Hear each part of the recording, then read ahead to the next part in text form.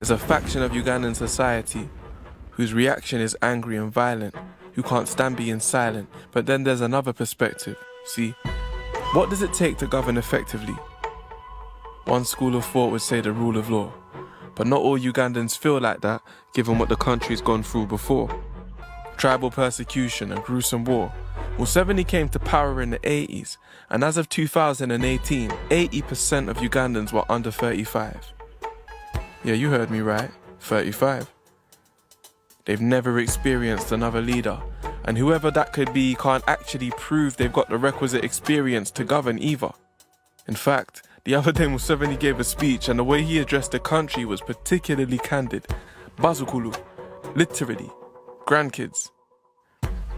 Bear in mind, Bobby Wine's 36. He hasn't really had to win popularity with a propaganda machine or using dirty tricks. He's self-made and he's well paid. To many ghetto kids, that's a heavenly mix. These times, come the next election, Museveni's 76. But there is something granddad-like about him. That's why so many can't imagine life without him. He represents the familiar, hence the parallels with tensions in Libya. First of all, the leadership of both Gaddafi and Museveni benefited their countries heavily. People often talk about both individuals' ability to move with political agility. Them man, they brought stability, and they brought the notion of government plausibility. But their countries were divided. More than they could take, a lot of young people decided. People were tired of poverty when politicians were commonly buying expensive shit. People were tired of censorship. These times, Kampala's seen a steep rise in street crimes, and in Benghazi, race riots eventually hit. And even then, Libya's unemployment rate was way better. Uganda's GDP per capita 7 years later is way deader. What I'm saying is it's not like people ain't fed up.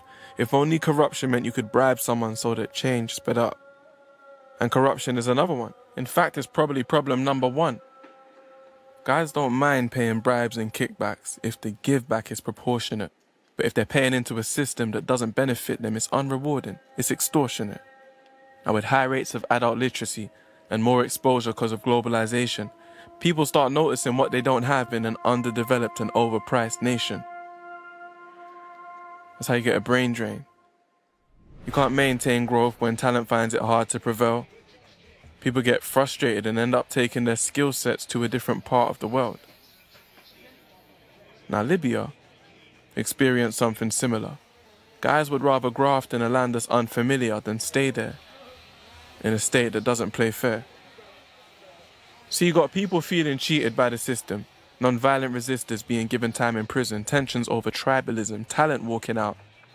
I've forgotten which country I'm talking about. So what are you saying, there's no hope? Maybe not with politics, but music? Even Museveni knows the power of music. Yeah? Yeah, come on.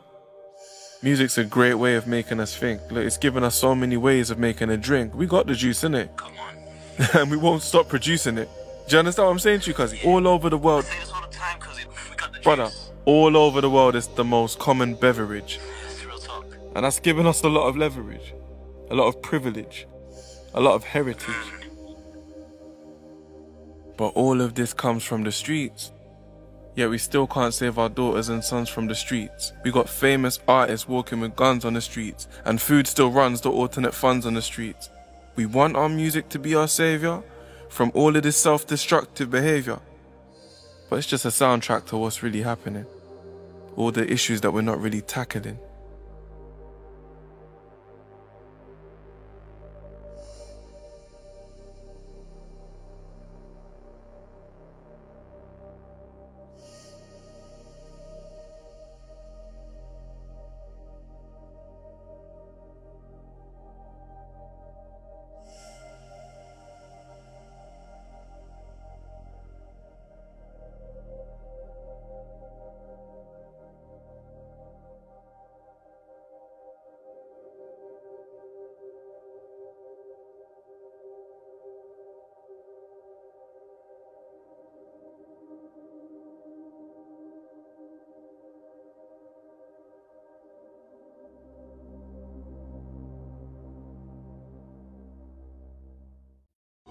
Now, Uganda's presidential election this week has been marred by serious violence and allegations of vote rigging.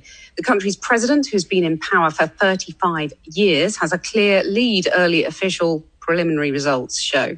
The man challenging him, musician turned politician Bobi Wine, said he'd unearthed evidence of the worst vote rigging in Ugandan electoral history.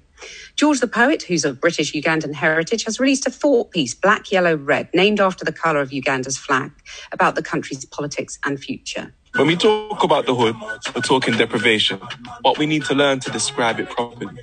In London, there's all sorts of desperation, but Ugandan poverty is a different kind of poverty. It's the kind where you might not live inside a property. It's the kind where you live by the midnight economy. People don't make it out of this life that commonly. So Bobi Wine was a slight anomaly. He used his voice and made music with it, back when people thought there was no future in it. He represented the poor through his lyrics, and the youth gravitated to his spirit. Bearing in mind, I couldn't speak Luganda, so more time I'm singing along to the odd English phrase. But one thing I remember clear as day is how my cousins and their friends used to sing his praise.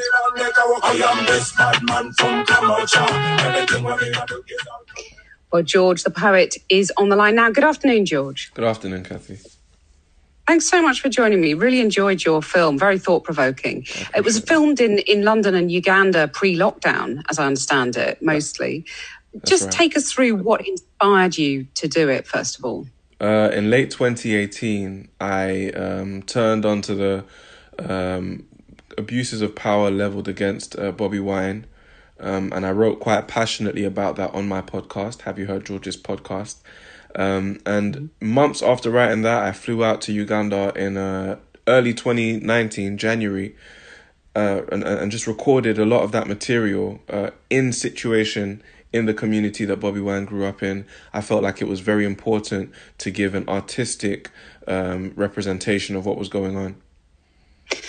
And so it's been a long time in gestation. I was fascinated by your message, politics won't save us, and this role reversal, as you describe it, because you've put your ambition to be an MP on hold. I'll come back to that. But in a sense, you've swapped politics for music. President Museveni's challenger, singer Bobi Wine, has done the reverse. Just tell us why you've sort of lost faith in politics. Well, the feeling in Uganda is not different from the feeling in the UK, the feeling in the US, that the political space is divisive, often presenting voters with binary choices that are a reduced version of what they feel that they can believe in and stand by.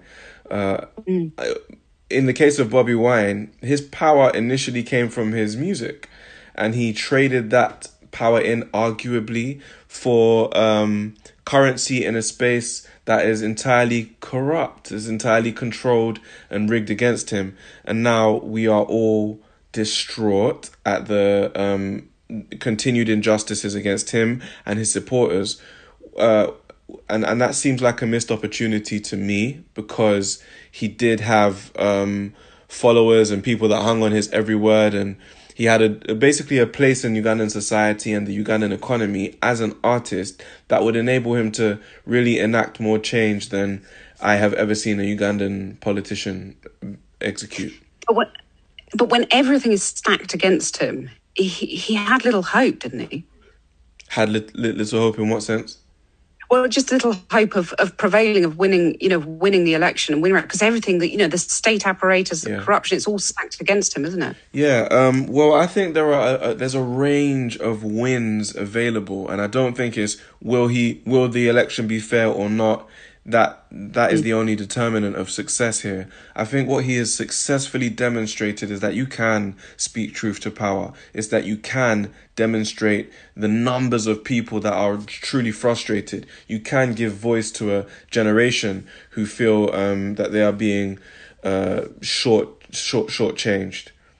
I mean, the polls have closed, and obviously there are these very official results showing that President Museveni gets yet more years in power. What do you fear might ensue now in terms of violence on the streets and so on? Well, it frustrates me that there are so many young people invested in a political system that is rigged against a transfer of power, that is rigged against participation by the masses. Because what happens is, when that realization dawns on these young people, people get really upset. So I'm concerned about the uprising afterwards and how that will be violently suppressed without punishment. And after sorry, the line's a little bit crackly. Sorry, there's a bit of a delay as well. Sorry about that. Because after what happened in 2011, Uganda's contested election then triggered a week of really deadly street protests, didn't it? So you're worried that the same history might repeat itself in that. Yeah, and again, I think it all comes down to misplaced expectations in the political system. We want development, we want opportunity for the talent all across Uganda and the continent. And in 60 years of independence, this has never been delivered to the masses. So why do we continue to try and transform Uganda's fortunes in the same arena? I strongly believe the creative spaces, enterprise, not just creativity, agribusiness, and unfortunately, it does come back to politics to an extent, because access to opportunities in these spaces are often dictated by politicians. But the reality is that is our most likely non-violent route towards emancipation. So you're placing your faith in music, but a lot of people might be really sad to hear that, because you said you wanted to be an MP. Will you return to those political ambitions someday, do you think? I'll return on the right terms. And right now, the terms are unacceptable. The terms are that you have to be part of a major party that may or may not represent everything you believe in. That's just unacceptable to me, because I believe in everything I believe in. So Prime Minister George the Poet is still a possibility if electoral reform happens. Please tell me. I didn't say that. You said that. Go on. Can you see yourself in number 10, making huge changes to the country? I can see the country changing enough that is not as outlandish as it currently sounds to me. It's good to hear that. And I was fascinated by the kind of parallels you drew in the film and here, what's going on, in the US, and the common themes there about disillusionment in politics. Interesting that the Ugandan officials said that chaos surrounding the US elections has deprived Washington of moral authority. Interesting point, isn't it? It is an interesting point, but I think when you look more broadly across history, what has happened is that there was the move from, I think, representative democracy to participatory democracy. And what we have now is a lot of change in a short space of time. Now everyone is a broadcaster thanks to social media. Now we have ability to communicate and organize that generations before us unfortunately didn't have. And I think it's actually taken us a while, Kathy, to wrap our heads around that, to realize that all the role that politics once played, that we often take for granted because of the cultural practices that we inherit, voting and democracy participation, that role can transfer to the people more reliably now, because we have ways of communicating, verifying information, and speaking and acting in real time that kind of nullifies a lot of our frustrations with politics.